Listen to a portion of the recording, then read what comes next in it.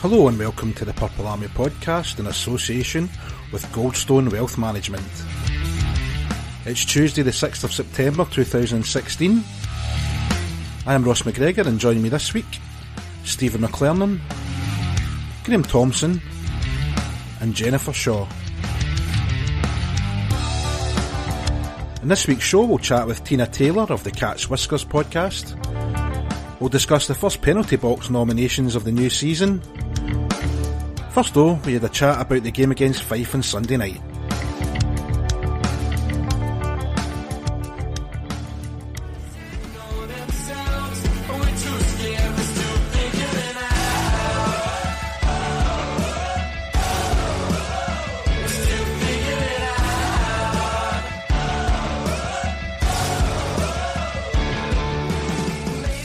I'm joined this week again by Graham Thompson. How are you, Graham? I'm good, thanks, Ross. Jennifer, how are you? Very well, thank you. And last but not least, Stephen. How are you, Stephen? Hello. We're going to start off, I think, this week by thanking everyone that certainly I've spoken to people personally, and some people have messaged us all on various platforms for all the kind words of support that we've been given since the show last week, and it's good to know there are lots of people supporting us. I'd also like to offer congratulations to Lee Sweeney and Alexander or Xander Rennie on their wedding yesterday at the Glenhill Hotel. I think the clan must have lost about at least 100 from their attendance last night, and it's also the reason that I wasn't at the game, so I need you guys to help me out here. But I want to wish both of them all the best for the future. But moving on quickly to the clan game, obviously clan lost 4-3 in the first 3 and 3 overtime. First period, 10 minutes, just over 10 minutes, Peacock from Keith, after winning the face-off, he's managed to slot it home. 15 minutes and 41 into the game, Wharton turns the puck over to Finucci, who finds Stockton in the high slot, and he'd absolutely buried that one. 18 minutes, Pitt, short-handed, robs Shaber in the blue line, and he's strong in the puck, backhanding into the net. And before the period was up, Fife got the equaliser. Tennell from Dingle, it's pretty poor D again on that goal. Second period, I think I've been told, certainly guys, it was all clan. Fife got 2 shots the whole period. Third period, there was a goal each. Just round about the 50-minute mark, there was a power play goal from Chiron Shot, and Dingle got the rebound and turned it in. And at 53-52, Baker picks up the puck from the face-off and backhands it in to equalise. Overtime, I've seen that goal. Levitt tried to jump the puck and basically failed, and that left Flyers with a 2-1. Game over. What was the game like, Graham? Obviously, it's been the things I'm hearing back. It's been a pretty exciting game, but Clan were all over Fife. I think the shots. Well, I was debating that today. I think it was 41-25, I believe. I've got 41. I've got 41-29. Apparently, the game sheet's wrong. It's an exclusive for you. so we're even better than that. Okay. Mm-hmm. Yeah. Well, not so good for Zajkowski, who instead of facing 29s only faced 25 and lost 21 or saved 21 of them. So. Yeah. Anyway, it was a good game. It was one of these ones that you would normally say, well, for the neutral, that would have been a great game, or for the victors. I've got to be honest with you. For me, this was like action replay of so many games from last season. And if I was to summarise the game, then I would say it was very like a 15-16 game, dominating our opponents, certainly in the first period going into the second period, but just not killing them off, allowing them back into the game, going to overtime and losing out. So it was a brand new season, but also familiar, a storyline. I think the team played overall pretty, they played well, created lots of chances, had lots of looks on goal, couldn't bury it enough, obviously. I suppose from my point of view, the biggest issue is that nobody at the moment is really standing out. I think we've got good players. There's definitely talent there. There's grittiness there. Nobody in particular is causing any concerns, but I'm waiting for somebody to be a standout. I think the nearest we've got to that so far, certainly Rosehill's been very impressive, and obviously it was good to see him back last night, but probably Scott Pitt, most of all, is kind of risen above the rest of the team at this stage, but nobody really is standing out at this moment, and I dare say it will come. It's first competitive game of the season, so I'm not unduly concerned, but so far just not quite seeing it. And it's what we were talking about last week as well. defensive errors leading to chances for the opposition and them taking those chances, whereas we are not taking our chances right now. So, yeah, overall, good game, very entertaining. 3-on-3 overtime is immense. Absolutely fantastic. Love it. Just a shame about the result. But that was definitely a good move by the league to introduce that, so no complaints there. And Stephen, I was watching Twitter when I was at the wedding, and you've seen a lot of Fife fans moaning about Toby, but 5 power plays for both teams, you know, it makes it seem as if it was pretty evenly refed, and the difference being that Fife took one of their chances, we didn't take any, and that's one of the things that we battered on about last year, and I think it's one thing that distinguishes teams that are at the top of the league and challenging than from teams that are maybe in the middle of the pack and below. Their special teams are in the top 2 or 3 in the league. We battered on about it last year. It's very, very early days, but what was your thoughts on that? Was that one of the turning points in the game, the special teams? Definitely. If you've got that many power play chances, you need to get some goals out of it. And it wasn't quite as bad as last season because we could actually get the puck into the defensive zone this time, so that's heartening, I guess. But yeah, you just need to do better. We were trying to hold off, and shots were getting blocked and not enough movement in front, and when you've got a body the size of Rosehill in front of the goals, you need to try and get more on the goalie because it's hard to see around him. The guy's massive. But yeah, it was just one of those frustrating nights in the power play again, and I suppose the penalty kill's been better in the last few weeks.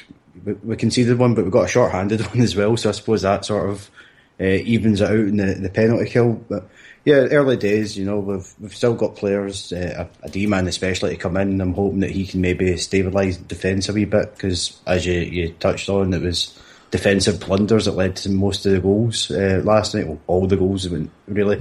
So yeah, get Baldwin in. He's a big stay-at-home D-man, which I think we're missing, a big mobile stay-at-home D-man, because Hendricks is good, he's just a little bit slow, so I'm hoping Baldwin's a bit faster and able to clear things up for us. And Jennifer, Shane Owen, from what I was seeing on Twitter as well, was having a good game. A lot of people saying he might have been the difference. Was that your reading of it? No, Shane Owen definitely won them the game. He was absolutely outstanding. He was plucking pucks out of air that I've no idea how he was able to see them. But I think most of our power plays kind of came in the second, and we were moving the puck and we were taking the shot, but he was saving absolutely everything. So he's been unfortunately a really good pickup for Fife. Got to mention, I mean, you said it, Stephen, Rosehill. We always thought he was going to be a fan favourite just because of the type of player he is. The fact that he's come back to play with a cage and that injury is just going to cement that for him, isn't it? Yeah, definitely. He's a good player. You know, he's shown that he's not just here to play the good enforcer role. I don't think he got any penalty minutes last night, and he was always trying to strive forward. And he's got such a long reach that some opposition players are finding it difficult to try and get round him without him getting the stick in the way. And I thought he played really well last night. I would have had him down as one of the potential man of the match nominees, but a good shift from him, and good to see him back and not have any long-term damage to stop him playing anyway. Sure. And Graham, the Brit line, I mean, obviously I didn't see the game. Were they getting plenty of minutes, were they doing the job they were paid to do? They were doing their job, but they weren't getting that much ice time, to be fair. I'd like to have seen a bit more of them, but when they were on the ice, no complaints. And, you know, again, I was talking earlier about standout players. I mean, Boydie's certainly making an impression early on, putting himself about, very quick. We haven't spoken about the game against Dundee on Thursday, we don't particularly need to, but Boydie was excellent that night.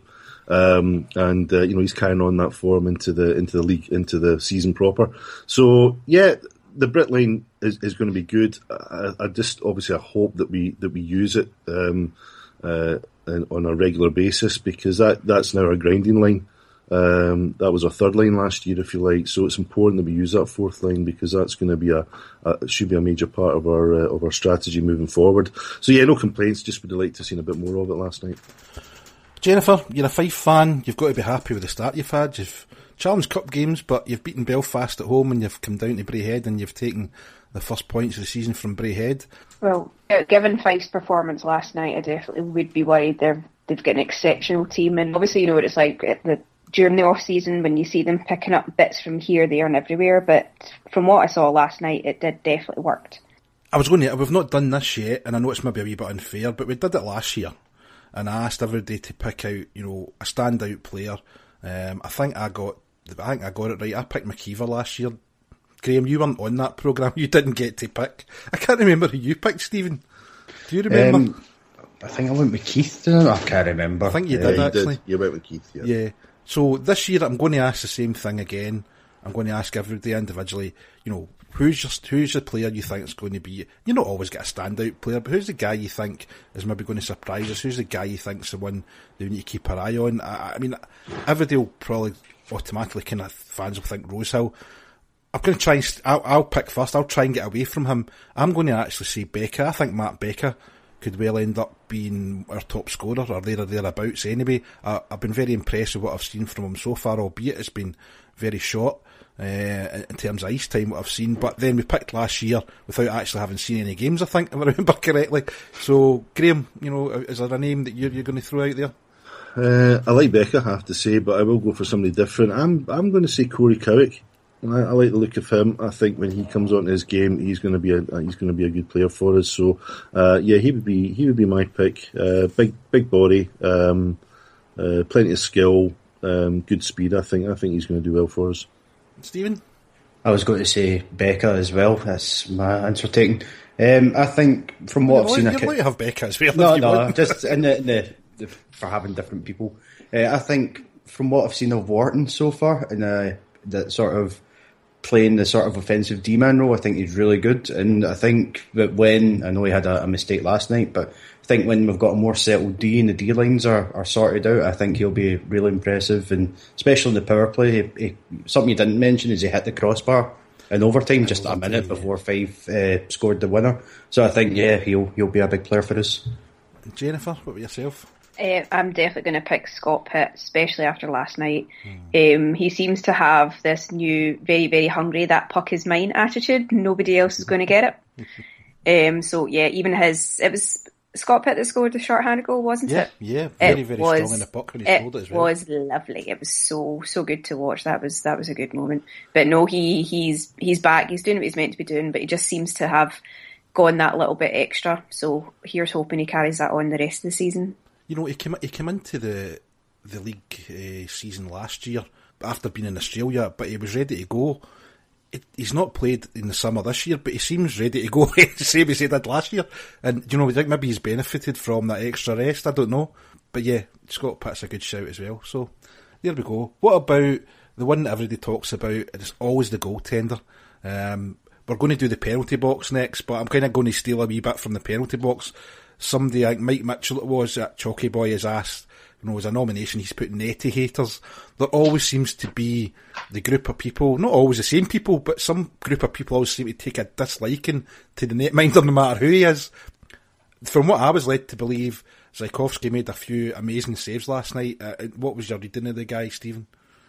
Yeah, I thought he played well. It must have been really difficult for him because he had nothing to do for long periods of the game, and we'd need to ask Chris about that, how a goalie's mindset changes through the game and he's not faced a shot for a wee while, and how he keeps himself on top of things, because it's probably really difficult. But yeah, he had a few really good saves.